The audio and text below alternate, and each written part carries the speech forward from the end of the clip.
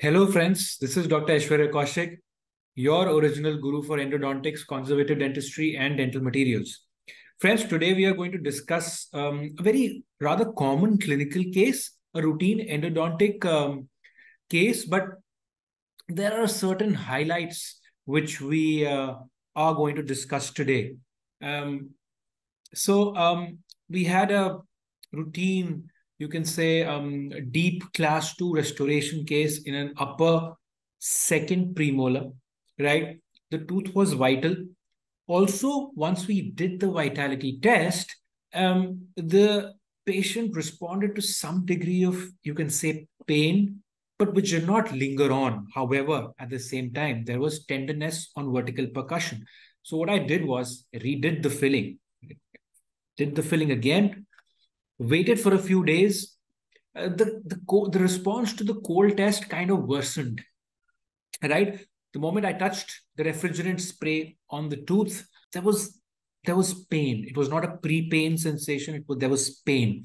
It did not linger on, but yes, there was pain. Right. Number two, apical periodontitis, which had set in despite a good occlusion. Right. There was no trauma from occlusion. That was also not getting relieved. Right. The lesion was very deep. Yes, the tooth was vital, but we took the call and we decided, took the informed consent of the patient and decided to do the access cavity prep and do a root canal treatment. I'm going to share, number one, a video which is under the operating microscope in my practice.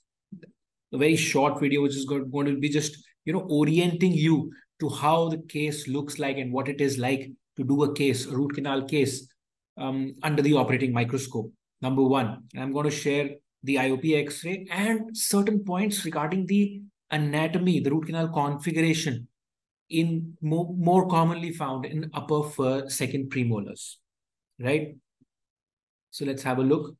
Yeah, this is the X-ray that I've been talking about. Put this on full screen mode. Yeah. Now, as you can see here, friends, I'll just put my,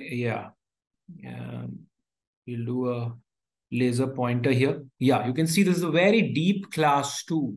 Yes, there was no history of spontaneous pain. There was no history of pain during the night. However, to the cold test, there was pain. It was not pre-pain. That's one.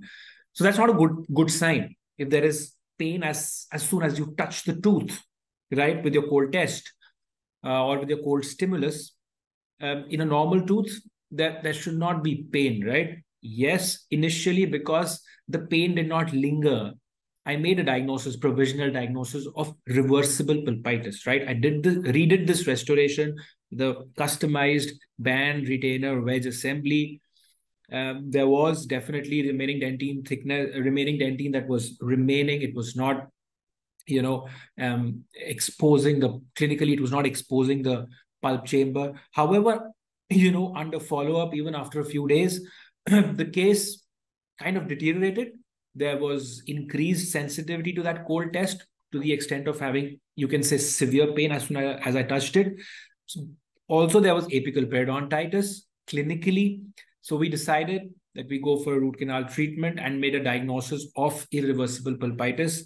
And due to the inflammatory mediators, markers, chemicals going into the periapical space, probably there was apical periodontitis because of that.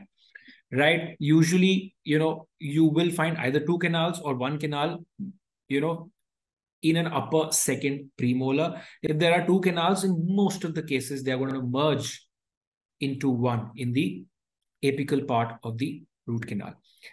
Subsequently, my dear friends, you're going to be seeing a short video of the access cavity prep under the operating microscope. Thank you.